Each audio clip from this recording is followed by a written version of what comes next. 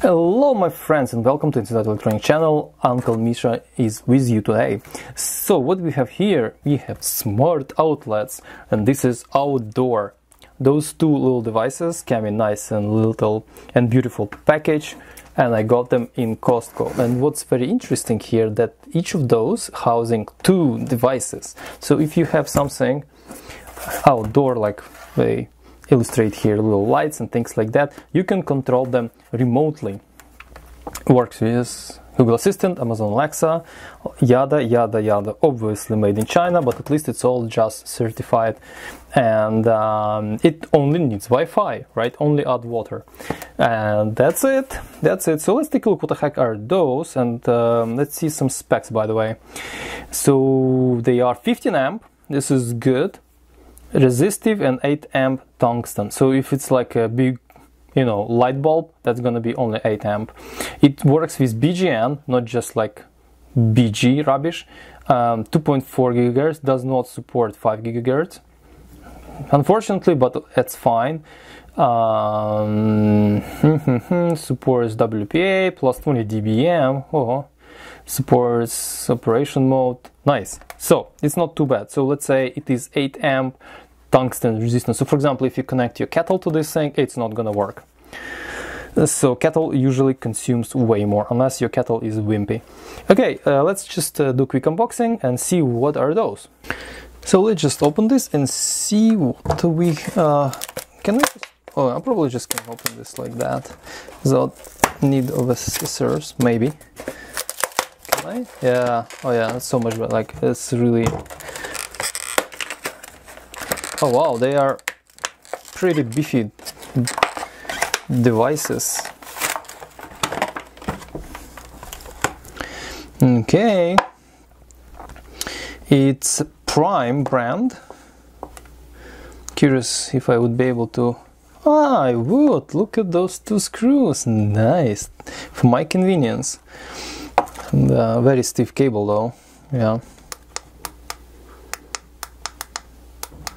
I'm also curious if this is individually can be individually turned on and off, or that's like not. So I'm curious about that. So we have unit number one, and let me pull out unit number two. It's all junk. Nice. So cool. Manual override button. Both outlets operate in unison, so I don't have to even check that. So yes, they are simultaneously operated. Very simple. Everything is super simple. Hey, they congratulate us. Okay, so one of them will be sacrificed to the gods of tear down. That's gonna be you.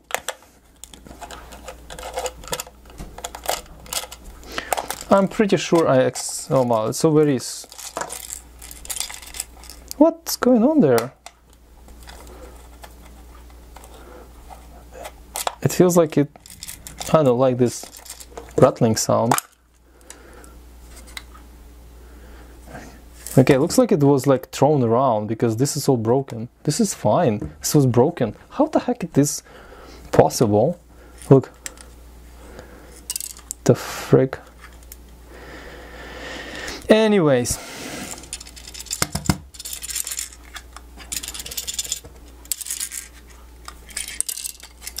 Look at this. It's all shattered. Okay, so clearly this guy would be, yeah, put under the microscope. Alrighty, so we have one button here, we have the outlets, everything is crimped and soldered, it properly grounded, obviously, because this is very important. And right away we see here nice and beautiful serial port, which we can whip up something and rejig firmware.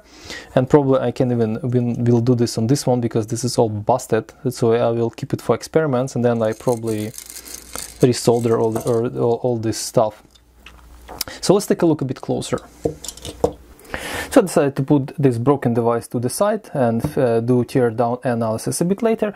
The first I'll try to actually connect this guy and see how it works.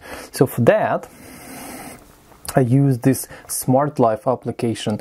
I'm not sure if this is the application they recommended here. Didn't even say Prime Wire and Cable Inc. app. Well, I mean, I know that I don't want to use like a bazillion different applications. I already have one for the devices I'm gonna show you in a link right here, and I assume this is gonna be working because I already, for example, control my HRV through this one. Yeah, so okay, so how are we gonna do that? Let's just power this little guy up. Okay, it is powered, I think. So it is blinking. So let's do plus. Okay, this app seems like have a lot of device to enable Bluetooth. Of course, turn Bluetooth on. Will do. Ah, this is not Android. It's here. Of course, you have to put your Bluetooth on. Bluetooth is on. Smart Life. Okay. Wow, it's many of them here. What? This is new. I've never seen that many things. Okay, well, that's just whatever. Let's go back. Sorry. Electrical. Plug. Socket. So just generic socket. This is gonna be just super generic socket. Switch. Power strip. So okay, this is just socket. My network. I'm gonna hide this from you. I'm sorry.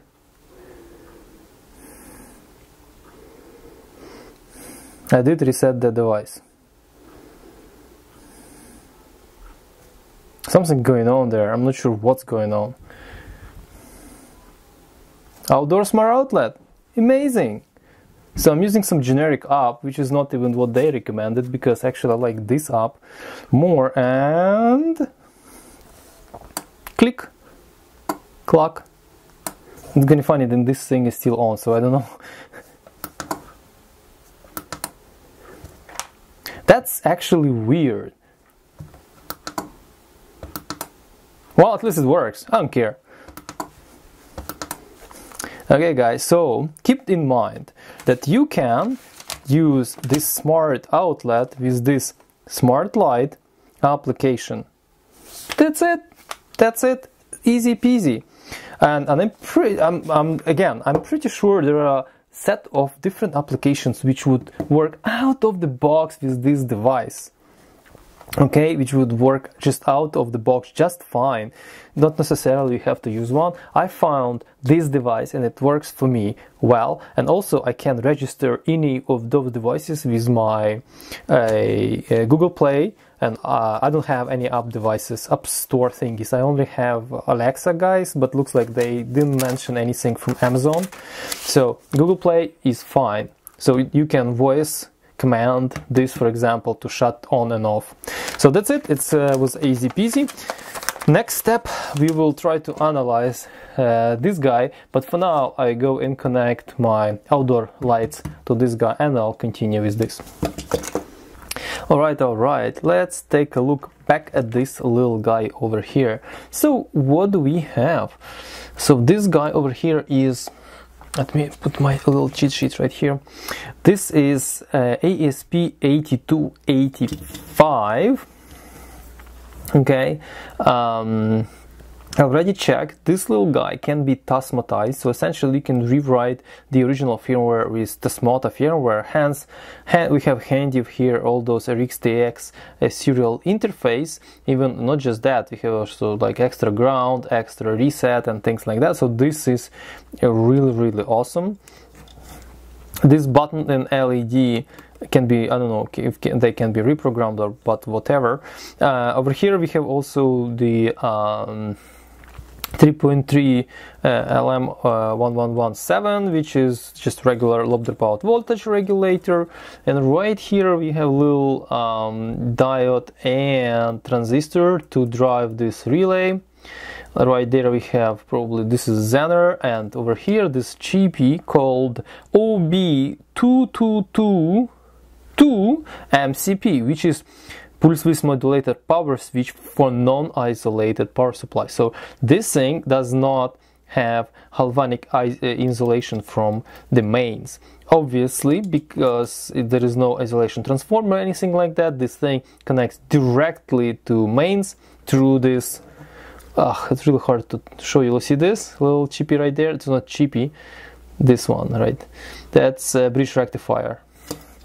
So it takes through those capacitors, and it takes straight mains, and then it does all necessary switching.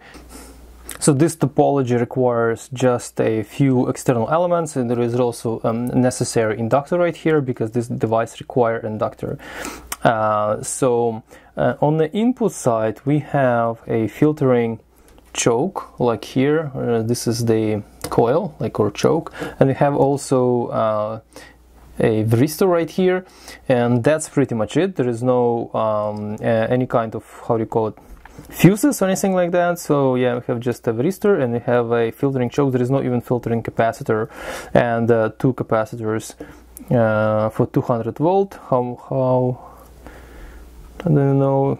They at least they 105 rated, 105C rated, so that's good, but they're so tiny. I don't know how many microfarad they are. 3.3 microfarad, so two 3.3 microfarad 200 volt capacitors. Those two little capacitors, they are on the secondary side, sort of 100 microfarad, 10 volt. That's pretty much it. As I mentioned, technically I haven't tried. This device can be operating with the Tasmota firmware, and I don't know, if I'm gonna have inspiration, I'm gonna give it a shot. I already spent a lot of time poking around with Sonoff devices, switching them to the Tasmota firmware, but that was actually successful after at the end. So there is not much say on this side. This is button and two diodes indicating different mode. This one I think indicates the connected to Wi-Fi. This indicates on or off. It was manufactured in 2019, May 2019, 21st May of 2019. That's pretty much it I can mention about this device. Right now these devices are like pretty simple all over the shop, and as many as I open, only like some obscure devices use something else, but majority of stuff using ESP one or another, ESP8266 or ESP8285. I haven't seen any yet to use ESP32, but that's because you don't really need anything like ESP32 for this sort of operation. Yeah, I think I'm gonna wrap up. I think this device is fine, as long as, especially if you get it some sort of sale. It looks like there is a whole bunch of different clones. This one is called Prime Outdoor, but essentially they're gonna be very identical inside. And I'm pretty sure on Alibaba and stuff like that you can buy very similar devices. Now I have to figure out how to actually put it all together, because this stuff seems like completely busted. Also I want to mention, oh my god, it's all broken here. Also I want to mention that I thought this thing gonna have some sort of rubber gaskets or anything around the seam right here. Okay, sorry for unfocused image. So I want to mention that I thought it's gonna have some sort of rubber gasket or something along the seam, and I thought this is gonna be some sort of, well, this is sort of rubberized, yeah, because if you press it like this and put it all together, but it's not like, I mean, there is no screws, nothing really pressing on this. Yeah, I don't know how durable and waterproof this thing is. It says outdoors, but like, I mean, I don't know. It's very questionable durability. It's not even sealed. Especially now after this guy has completely busted all these jaws and know what the heck happened there. I don't even know if I can trust it. So yeah, it's only only one screw is actually okay. Those two screws are bust. So yeah, I don't know what the heck happened there. But anyways, I'm gonna just assemble it and still gonna use it because it's a shame not to use it. I'm not sure if I'm gonna even bother reflashing it to Tasmata at the moment, at least not now. But definitely gonna use it. If I'm gonna, so for example, stick it somewhere in garage, it'd be still doing just fine. And I'm pretty sure this device is operational. It's not like it busted. Just and another possibility that it was not bashed or anything. This thing was just, oh shit. Okay, that's bad. This thing was just someone over torqued those screws. You know, just apply a little bit too much force and it just got ripped. Yeah, that's a possibility. That's a possibility. So now I have to disassemble it, take the screw out, and never actually put it back on. What a shame. I have to MacGyver something, or maybe just glue them together. So if this is the one I'm gonna be using, so I better just, yeah. So just one screw is working, so maybe use something. Alright, so this is gonna be it. So guys, if you ever had experience with this sort of prime outdoor thingy from Costco, please make a comment. Was it good for you or not? Probably was just fine. I don't have much of experience of using these devices long term, so I don't know how durable they are. Or I'm not talking about this particular one. All those how do you call them, smart outlets. I have like several different kinds around the home. So yeah, like, I haven't much of experience of using those. So far they work. So this one is already kind of a victim of itself. So but I'm pretty sure they can last as long as those capacitors gonna last. That's it. As long as they're gonna be properly able to be properly powered. Yeah. So that's my opinion on that. So guys, thank you for watching. See you next time. Stay safe and healthy. See you next. Yeah, I already said that. Ciao.